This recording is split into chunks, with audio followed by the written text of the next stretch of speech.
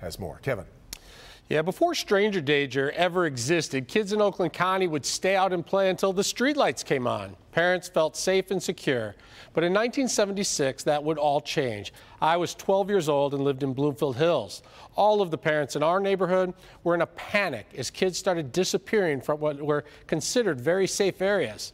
We all walked to and from school in groups, escorted by adults, and everyone would speculate about who the Oakland County Child killer might be. Oakland County is the wealthiest county in Michigan. It is now, and it was then in the 60s and the 70s. It's a place where people aspired to. It was the growing center where people wanted to go with their families.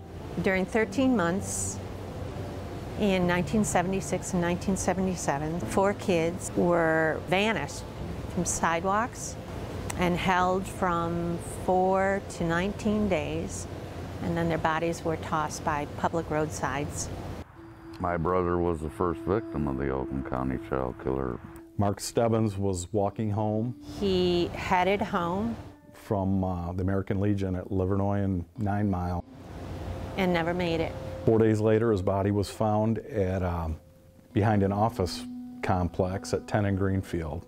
I am Jill Robinson's sister. She packed a backpack, got on her bike. She was missing from December 21st. And then left. And then they found her the day after Christmas. Saw something red in the ditch. Christmas is something that Jill was really looking forward to. And it was Jill. Christine Mahalik was my sister. Christine Mahalik called her mom because she wanted to walk up to the 7-Eleven. And her mom said, okay, but be very careful. It was 3:30 in the afternoon. Her mom allowed her to walk to the 7-Eleven. She wanted to get a magazine and some candy. She disappeared on January 2nd, 1977. I think it's worthwhile. We have to find the girl. We need information to find the girl. Christine was kept for 19 days. My dad was traveling for work at some point, and he sits down and he, was on the airplane, and he sees the tie tack that this individual has on, and my dad says, oh, you must be with law enforcement. And he says, yeah, I work for the DOJ, here in Oakland County doing a little bit of work. So my dad starts telling him the story about the case and whatnot. And this individual with the DOJ looked at my dad and just point blank said, you know what?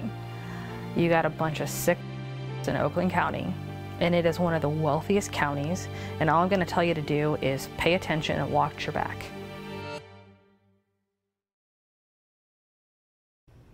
And unfortunately, there would be one more murder. Timothy King will share new video and new interviews from his case tomorrow at 6 p.m. Oh, man. Now, we want to share a number that people can call if they have any information or tips to report to investigators. Here it is. It's 833-784-9425. 833-784-9425.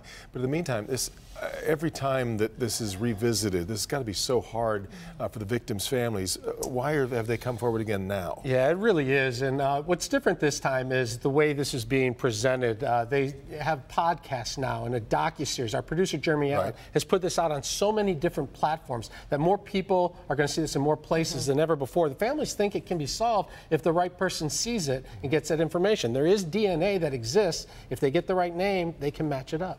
And there's information and video that we didn't realize we had in our archive, so we're putting it all together. Yeah. All right, well, thank you very much. We appreciate it. Make sure to join us on Wednesday at 10 o'clock for our primetime special on this unsolved mystery featuring never before seen video and new interviews. That's Wednesday night.